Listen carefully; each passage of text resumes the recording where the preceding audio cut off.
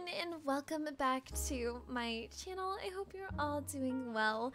This is my second time trying to record this because every time that I kept trying to do it, my boyfriend would make a very inappropriate noise on Discord, and he can see me right now, but I'm muted, so hopefully I can just get through this without any interruptions.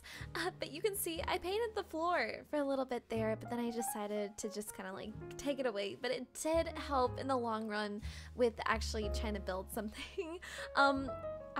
For any of you guys who didn't know, I did just come back from Florida, and girl, it was cold. It was freezing. But never mind that.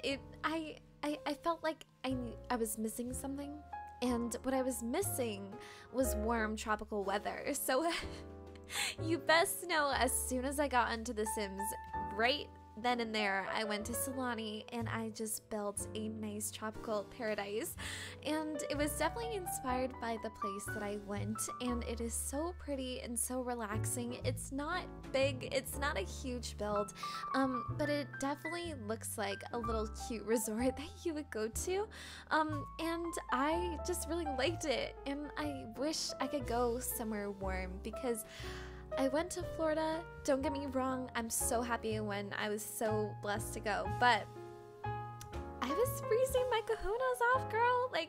Like I said before, like when I got there the first day, there were frost on the cars. There was like cold, you could see your breath. I'm like, girl, am I still in Canada? I thought I was still in Canada, but no, I was in Florida, and I just want to go back to like somewhere warm. And as soon as we actually got back, my boyfriend and I, we kind of just like looked online, and we were like, okay, let's just like look for a place that we can go we know that's gonna be warm, and it's just gonna be a nice trip for just you and me. That's what he said. So we just looked online, and we looked at like Mexico, which I love, Florida, Mexico, the Bahamas, Bali. I don't know. I've been wanting to go to Bora Bora. Girl, if any of y'all have ever wanted to go somewhere with your significant other and you want to just like be on the water and just like be surrounded by crystal blue waters, and it's just, you want somewhere that is so pretty and just so away from everything, go to Bora Bora. Girl, it's just B-O-R-A, and that twice, and it is just so pretty, you guys. Actually, the people that went to the trip with us in Florida actually wanted to go on a cruise next, which I think would be really fun, but I don't know whether or not like my boyfriend and I would go on a trip first and then go with the guys, or go with the guys and then a trip first. I'm not sure, but I would really just like to go somewhere else. But the guys say that they want to go on a cruise ship maybe, and you know, Royal Caribbean is lovely. I love it. Even the Disney cruises are incredible. Even if you are like a little older, it is so amazing and so worth it to go even when you're older. And the shows are incredible on like anywhere you go. So there's just so much to choose from. I probably wouldn't go in Carnival. If any of you guys are, it's mostly for like parties, it's for college kids, it's for adults that just want to have like a good time. I get it. And I actually met like a really good friend on that cruise ship, and they were from Texas, and even to this day, it's been over a decade and I still talk to them, but you know, I had a bad experience on Carnival. There was a night where my mom and I were actually in our room, and there was a incident with a room that was actually above us, and their sewage kind of spilt in our room, and there were some issues, and it was really gross. And needless to say, I will never ever go back to Carnival, even though I know it probably won't happen all the time, but it happened, and the way that they went about things weren't the best. So it's just not in the cards for me with that. But I love Disney. Go on Disney. Their private islands are probably like what I was always so excited for. Like, it's so nice. But they even have like a little area for stingrays, and don't worry, like it's all kind of like blocked off, but there is like a little space that has some stingrays, and they cut off like the edge of the stinger, so like obviously you don't get stung. But what you can do is you can actually feed them, which is really neat. And there was this one time, I remember I was really young, and I was with my mom, and we were at one of the islands, and we were going to go feed the stingrays. And what you have to do is like you put the food like in between the pointer and like the middle finger, and you kind of just like hold it there, and then the stingray will swim up on this platform that you have your hand on, and it will kind of just like suck up the food and then just keep going. Well, something happened when it was actually going on, because you know, you were in a group with people, okay? So you weren't just alone. And while we were doing it, there was a lady with us, and she did that, and she had her finger with the food, and the stingray started to like swim up, and she was really nervous, but like the instructor was like, don't worry, like keep calm, they're friendly, they won't hurt you, like don't worry. And she's like, okay. And as soon as she has her hand up there, and then the stingray comes around, and you know, the stingray comes up, gets the food, but doesn't leave, and then all you hear is a get it off me.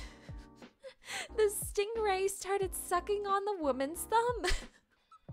Like it wanted more. That was so funny to me, and that sounds awful, but she was okay. Like, they don't have teeth. Like, the guy was literally just like sucking on her thumb. Like he just wanted more. And after all, like, she didn't, like, after everything happened, she just kind of like moved her hand, and then it got out. She was over exaggerating. Like, she was fine. But that happened, and I felt really bad for the lady, but like, she was cool, she was fine. It also definitely didn't help that my mom got an ear infection when it came to the dolphins in Mexico, because apparently when we were swimming with them, which you can do if you like pay for that kind of thing, which is amazing, I completely recommend it. Just don't bring my mom. Don't bring my mom, because she won't like it, because she got an ear infection because of the poop in the water, I guess, with the dolphins, and it was just really bad. It was really bad for her. But the dolphins are so pretty, and it's not their fault. Like, they gotta go, you know? And unfortunately, sometimes the water that you're swimming in is their toilet bowl. And unfortunately, my mom got some bad stuff just stuck in her ear, and she had an infection for a while. She's okay now, but it definitely was annoying for her, and I don't blame her. But I don't think anything really bad has ever happened to me on a cruise ship before, or anything like that. I think there was one time though, I did get lost on the ship, and my Nana was like, she was crying like hysterically because she couldn't find me. And usually what happens is, like, when the parents go on a cruise ship, like with their kids, they always have like a little area for them to play in, and usually it's like a whole space for people from like really young to like kind of older and stuff like that. And it is really neat. I think it's on every cruise ship. And unfortunately, I was on a really big ship, and it was really easy to get lost. And I guess we brought my Nana the time that we went, and I got lost. And what I think what happened is, the place that I was supposed to be in was for the younger kids, right? But unfortunately, the room was connected to a like bigger kids room, and the instructors were like, no, you have to stay in here. And I was like, no, I'm not supposed to be in here, even though I was supposed to be in that room. And I just thought the bigger room was cooler, so I wanted to stay in there. And my Nana apparently was supposed to come pick me up, and I thought that she forgot about me, even though for some reason I thought she was gonna come pick me up in the bigger kids area, when initially she was supposed to come get me in the younger kids area. And I got confused, and I think my Nana also got confused because I'm not entirely sure if she knew what one to get me at. But it was a whole thing. I was so young, I can barely remember. But I remember like walking through the halls and trying to figure out like where everyone was. And I was crying and it was so bad. And I ran back to the room, and the people that cleaned the room knew me, like knew my name. And they were like, Jamie, what's wrong? And I was just like, I can't find anyone. Like, I can't find my Nana. I can't find my mom. And he goes over and he's like, Jamie, your Nana's with so-and-so. She's looking for you. And I was like, oh shoot, okay. So we had to like go run after and go find her, because someone that was working with that guy knew where my Nana was, and Nana was crying, and my mom was annoyed because my Nana was crying and she couldn't find me. And oh my gosh, and my mom was just like, Nana, like, mom, like, how is Jamie gonna get lost on a cruise ship? She's not gonna walk off the ship. Like, you can find her. Like, she's not gone. Like, it was a whole thing. But if you guys have ever been on a cruise ship, please let me know, and let me know what one you went on and like what you did. I haven't been on a cruise ship in a really long time, and I would love to be back on one again because it is so much fun. And if you're afraid of motion sickness or anything like that, you barely feel it, girl. Okay, you will be completely fine. If there are like some nights that are really, really like crazy, then yeah, you might feel a little bit of rocking, and then as soon as you get off the ship, you kind of walk like you feel like you're still on water. And that's kind of like what you feel like as soon as you get off a ship if you've been there like quite a while. But other than that, like, it's a really fun experience. I think the first time I went, I almost pooped my pants because I was on a roller bed, and for some reason nobody decided to lock my wheel. This was the first time I was ever on a cruise ship too, and we had like a balcony too. And oh girl, my bed was moving all over the room, and I was scared out of my mind. And it was the middle of the night. There were like cups falling from the bar that was in our room too, and I was like, oh my god, this is how I'm gonna die. I'm gonna crash through the glass, and then I'm just gonna get right off the ship, and that's how I'm gonna go. Like, oh my god.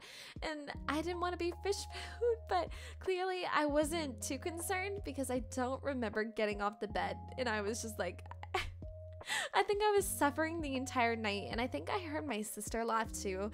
My sister is always such a menace when it comes to like nighttime stuff. She would always steal the covers when we were kids. Like, she would do everything to like annoy me when it came to sleeping. Like, I remember, I think it was Christmas Eve. Right, okay, and her and we were at my Nana's, so we had to share a bed, and it was really, really freaking cold, and I was freezing. So I noticed that Brittany likes to hog all of the covers. I'm not joking when I tell you we had like a king size bed, and this girl was able to take every single last blanket and use it and curl up in a freaking burrito and then just like be there. And I'm just like over there like shivering, and I'm so cold. And I like look over and I'm like, Brittany, like, give me a blanket. And she's just like like she's laughing, and she won't give me the blanket, and I'm freezing. I'm like, oh, you're such a menace. But like, my sister and I are always so close, and thankfully I haven't had to sleep with her in a really, really, really long time. So my sister doesn't have to steal the blanket no more, no mas, no more. So thank goodness. But I just can't do it. Apparently I kick a lot in my sleep too. Like, when I'm on trips, my mom is just like, no, okay, we used to be able to sleep in the same bed just because I felt better. But ever since I was little, and my mom slept with me for the first time. She was like, no, you're getting your own bed. And I was like, what? Why? And she's like, because she's like, I know you do karate. I know you do all this stuff, but my God, kid, you don't have to keep fighting me in your sleep. Like, holy jeez. Apparently I was kicking her. I was like Karate Kid while I was sleeping. And I didn't even know it. Apparently I do it a lot and I feel really bad. But if you like this video, maybe please consider like, commenting, and subscribing. And I will see you all later. Bye, guys.